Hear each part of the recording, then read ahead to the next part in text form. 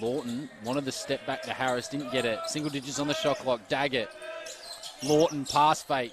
Puts one up and banks it in. Turns out the bank is open on a Wednesday night. But the option wasn't there, and they turn the ball over Ringwood, and now a chance just to settle things down.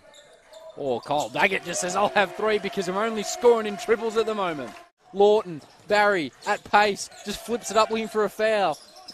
Gets away to Daggett, who's looking for a way into the game. Good touch, good pass. Great pass, John Lawton there. Just, again. Lawton, Daggett, drop pass. Anook, great find, great play. Maybe another area of his body.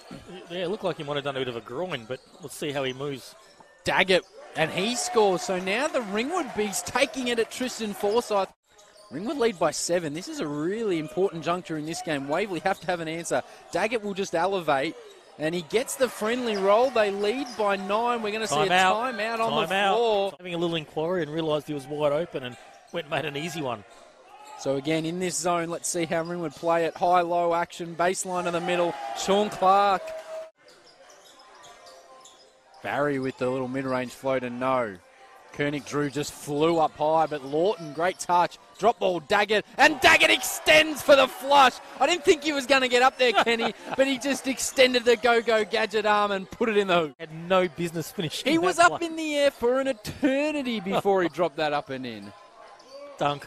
And then Kyle Daggett says, no more highlights in my house. I'm the one who delivers the highlights.